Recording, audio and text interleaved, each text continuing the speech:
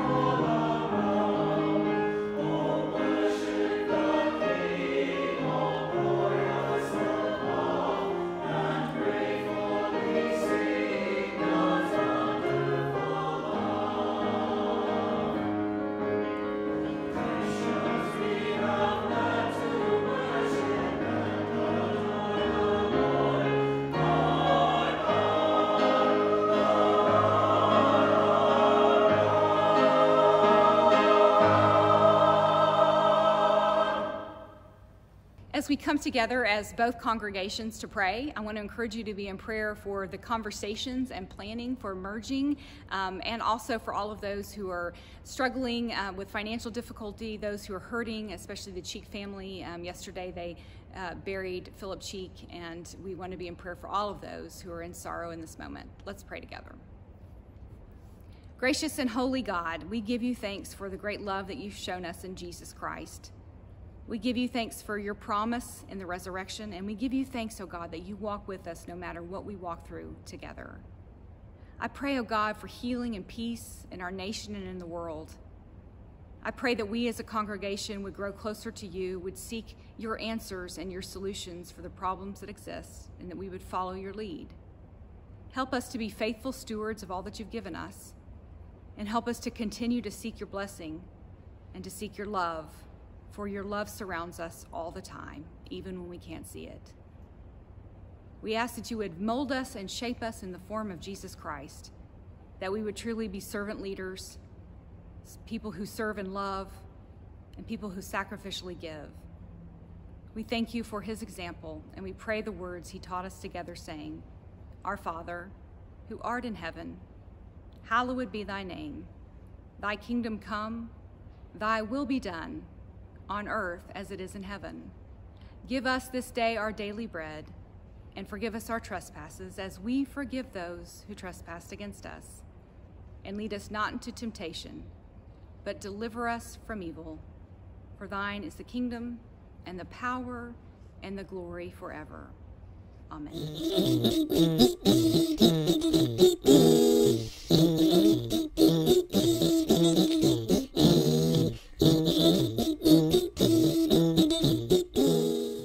Good morning, guys, and happy Sunday. So today in worship, we're talking about how the thoughts that we have in our minds are every bit as important to who we are as the words that come out of our mouths. And I know that sometimes it can feel like you can't really control your thoughts, and to some extent that's true. But one thing that I've learned throughout my life is this: you can sort of train your thoughts to be different. And what I mean by that is this: if you're going through sort of what I like to call an Eeyore stage, where like Eeyore in Winnie the Pooh, all of your first thoughts, your initial reactions are negative, are sort of finding the downside, as I like to say, finding the gray cloud over any silver lining.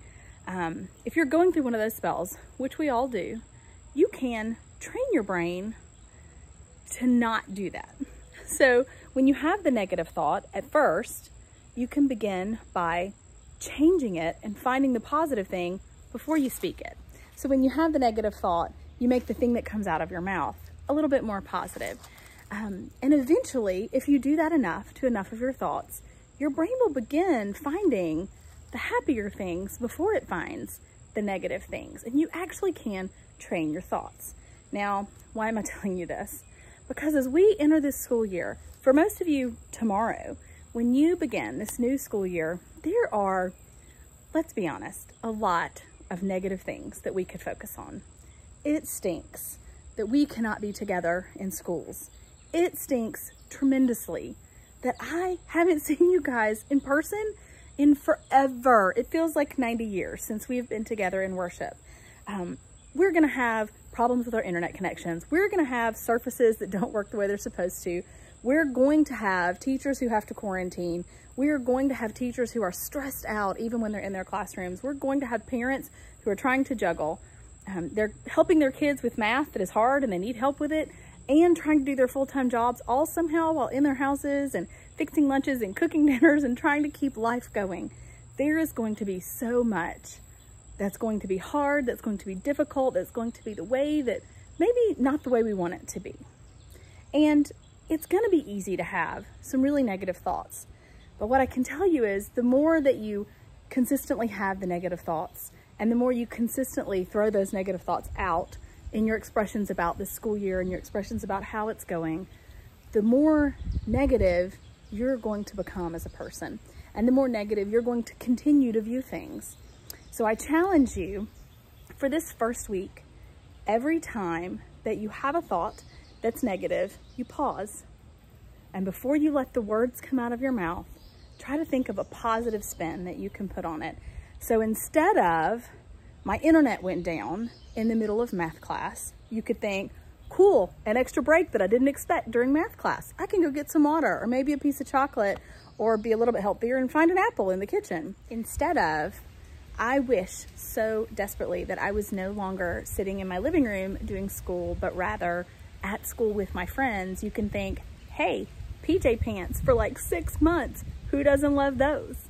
So it's not going to be perfect. Life never is. And your thought process is not going to be perfect either.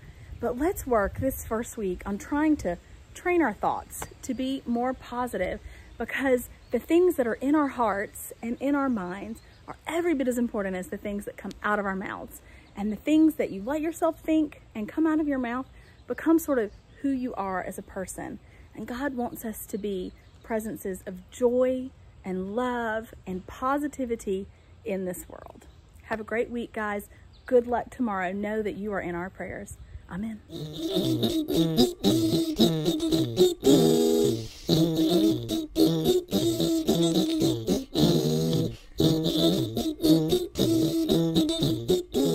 we enter into our time of giving, I want to thank all members of Northbrook and Christ UMC for your continued generosity and support and faithfulness during this difficult time. Your gifts allow us to continue ministry not only to our church family, but to the wider community. This past week, we had volunteers from both of our communities gather together to parcel out supplies that we have been collecting over the last couple of weeks to take to Elkins Point, to Mimosa Elementary, and to Esther Jackson Elementary, where those school supplies were accepted with love and gratitude by the staff and will be given to kids in need. So thank you so much for all the ways that you help us to engage in ministry. Now, let us go to God in prayer. God of love and mercy, we give you thanks for the compassion of Christ, which challenges us to move beyond our own borders. May it be a reminder to us, his disciples, to follow Christ's example, both in our living and in our giving. Help us to see beyond our own walls, beyond our communities, and across all that divides us, to be generous as we share our blessings that have their source in you, God of all. We pray all of these things in the name of Christ, who is our rock and our Redeemer. Amen.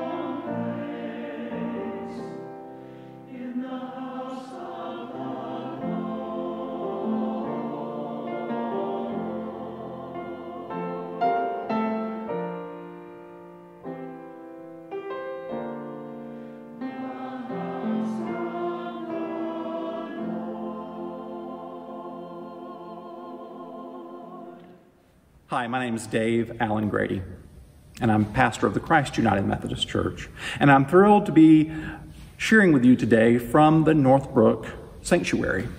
It's a beautiful space. I gotta say though, Laurie and Andrew the past 2 weeks talking about snacks, I'm not seeing any around here, so maybe they put me in the wrong place. That's actually kind of appropriate, talking about what goes in our bodies, because that's exactly what Jesus was talking about.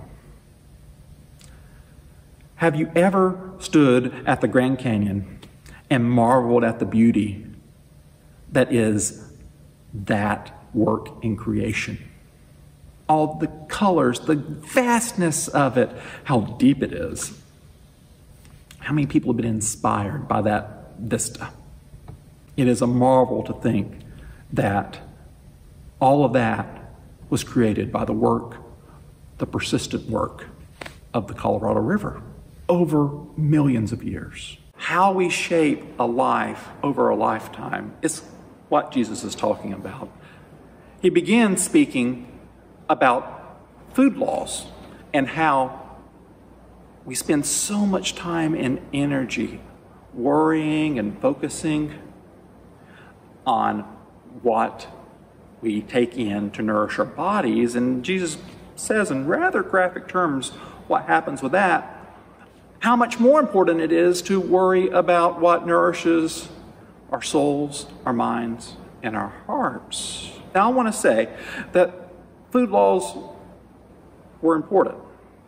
They were a way of keeping the law, which was a way of keeping the covenant, but it seems as if sometimes folks could miss the forest for the trees, like we all do. And so Jesus is saying that knowledge matters. How we inform our minds, how we inform our hearts, how we inform our souls and shape our souls matters. For example, back in the day when I had enough time to do things like play video games, I played a Formula One racing game with some friends on a Saturday. And the graphics were amazing for the time, which meant it looks a lot like Minecraft does today. That shows how old I am. And I played it for a couple of hours, and then I went out with some other friends to eat dinner. And I drove, and I found myself resisting the temptation to drive aggressively, to tailgate, to speed, to rush to the traffic light. I'm like, why is this? And it hit me. I spent 2 or 3 hours in front of a screen and an immersive experience driving aggressively. So of course, for a minute, my mind had to get back to how to drive normally, right? This type of import for what it means to shape our hearts or minds, it's been part of who we are as Methodists. The early Methodist movement with John Wesley himself, he created the Christian Library. It was an edited volume that said that Methodists should read these things because these talk about what we believe and how we go about living in the world. One of the first acts of the Methodist Church here in America was to create a school. And that gets lived out today with many schools existing as a preschool in a United Methodist Church, and then places like Emory University, a United Methodist institution whose motto is the wise heart seeks knowledge.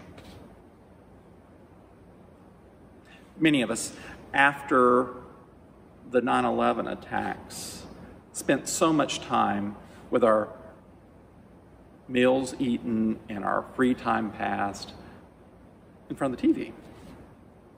And even when we were doing other things, cable news was on in the background. And it raised the anxiety of so many. And it was almost as if we were all walking around 20 years ago waiting for the next shoe to drop. And yet here we are today in the midst of a pandemic. And I think that many of us are doing the same thing. Not that we shouldn't be informed, but we shouldn't be paralyzed or paranoid. For example, it's my job as a leader to be informed about what is best practices for gathering congregations and how to be in public. And I spent one afternoon earlier in this pandemic, late spring, early summer, poring over all the CDC guidelines, all the state health department guidelines. And that afternoon, it was my turn to go and do the grocery store run in our household. So I go, and one of the first people I see did not have a mask on. And I'm embarrassed to think about what I thought. I didn't even pause to think, maybe the guy left his mask in his car, maybe he left it at home and he's in a hurry. Didn't bother to see whether or not there were disposable masks available at the door, or even gave him the benefit of the doubt that maybe he had his mask in his pocket and he forgot that he didn't have it on his face. All that time and energy reading all those guidelines kind of made me be a little bit judgmental. Knowledge matters. How we shape our hearts, our minds, and our souls matter. I think one of the pieces that makes me so excited about these conversations as Christ and Northbrook churches considering merging is the tenor with which these conversations have happened.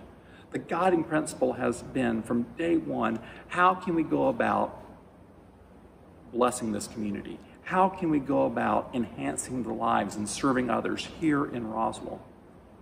And how can we create openings in space for people who might wish to have a new or a renewed relationship with Jesus? Begin those conversations. And I'm thrilled. It's almost as if a way of looking at our lives is thinking about our Christian faith as a Jeopardy question of all things. So that the question is, what is a Christian? And then the answer is, are you focused on shaping the lives of others as a congregation? That works for us as individuals too, right? Not what is a Christian and we point to bumper stickers or clothes we wear or jewelry we wear, but rather, are we more joyful than anxious? Are we more hopeful than frustrated? When we meet someone, do we practice hospitality to all, or do we differentiate? Now, the gift of grace is that none of us are going to get this right every time, so this is where grace steps in, and we're grateful for that.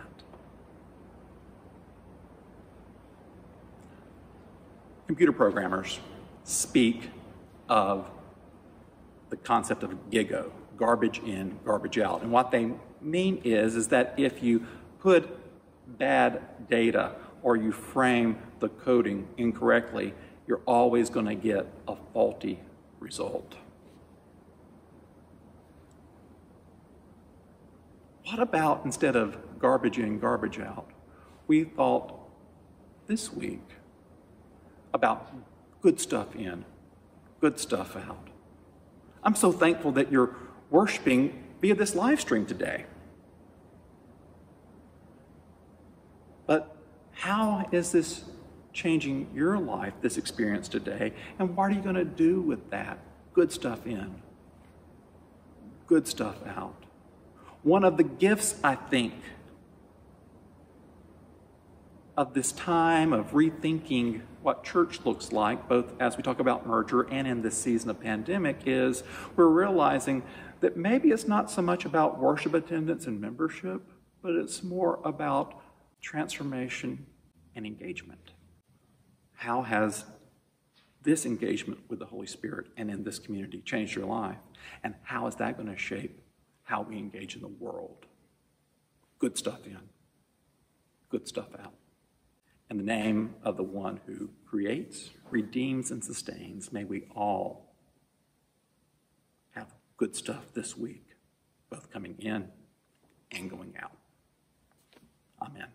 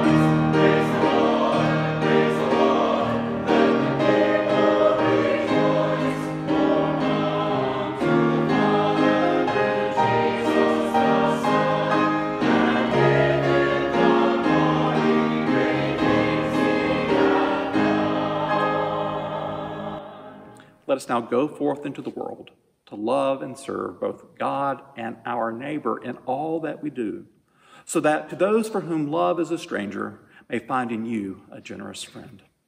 In the name of the Father, Son, and Holy Spirit, go in peace.